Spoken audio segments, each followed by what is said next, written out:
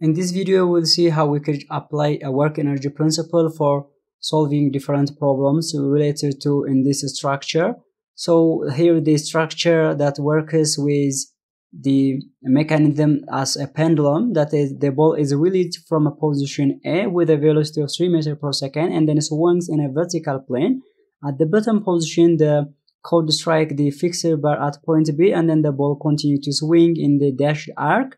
Then calculate the velocity of C of the ball as it passes position C. So the overall question is this one. Let's see the animation, and then the ball was initially it was at point A, and then it was just launched with the initial speeds of 3 meters per second, just like this. Once it moved just as it is, then there is an obstacle here, that's not point B, then it will just collapse it, and then it will swing the other portions. So the animation is in this way. You can see again, once the system is in this way, the velocity at the initial positions of A are given, and then at the position when this object reaches at the position C is required. That means when it passes just point C, so we have to evaluate the velocities of this particle at that position. So let's apply the kinetic energy and then potential energy principle as working energy principle for evaluating such types of problem, and then let's see what will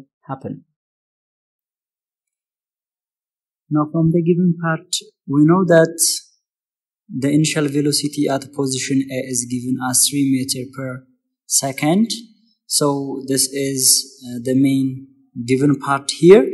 So once we have this, the required parameter is just to evaluate the velocity at position C. So what the velocity at position C? So let's just try to construct this. We can apply this work energy principle. That means we know the energy at point A, and then once we know the energy at point A and then the energy at point C, then we can figure out what the output velocity on the position C would be. Now just let's construct the free body diagram for the system. That means for the geometric part.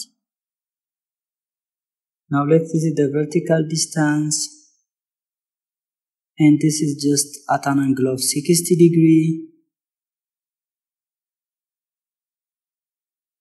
and this is the length is 1.2 meter, and then what will be the vertical length of the component? That means the L times cos 60 degree. So L times cos 60 degree will become L times cos 60 degree is equals to 1.2 times cos 60 degree, and cos 60 degree is half, so it will be 0.6. So in the vertical direction we will have a 0.6, that means it will be around there.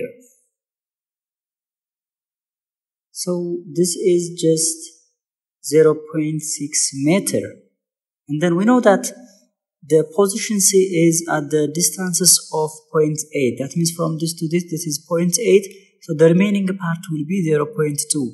So this is the distance, that is 0.2. So the initial position is at position A, this one is A, and then the final distance is over this level, this is at point C. So what is the elevation between the two? So the maximum elevation is 0.2. So we know that the energy at position A and the position B.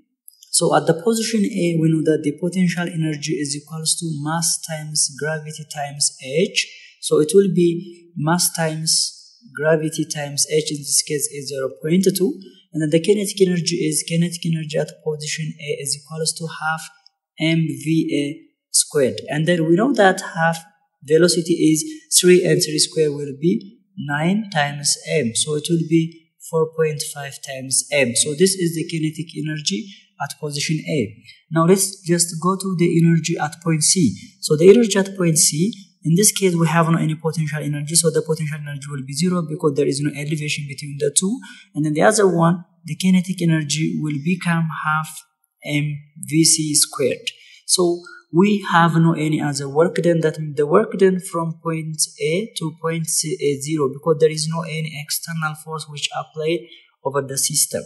So once I have this, now let's apply the work energy principle. That means at the initial and the final position, that means the energy at point A plus work done from point A up to point C is equals to the energy at point C. So if we just put all these values, we'll get that 0.2 times mg plus 4.5 times m is equals to the energy at point C is half m Vc squared. In this case, m is common, so it will be cancelled out. And then finally, we'll have Vc squared over 2 is equals to 0.2g plus 4.5. And then if we multiply with 2, so finally we'll see velocity of c squared is equals to 0.4g plus 9. So this is the velocity of c, and then if we substitute the value of g, then we can get that part. So this is equals to 0.4 times, in this case gravity is 9.81, so plus 9. So finally, if we put all these numerical values, you'll get 12.924. So under radical of this, we'll get velocity of c. So velocity of c will be under radical of 12.924. So finally, it will be 3.59 meter per second. So this is our answer for the given question. In this case, if you look over the system, work energy principle is highly applicable for evaluating different velocities, but it has its own limitation because it cannot tell us the accelerations of the system. It can only give us the velocity relationship between different particles. So this is it for the overall assessment.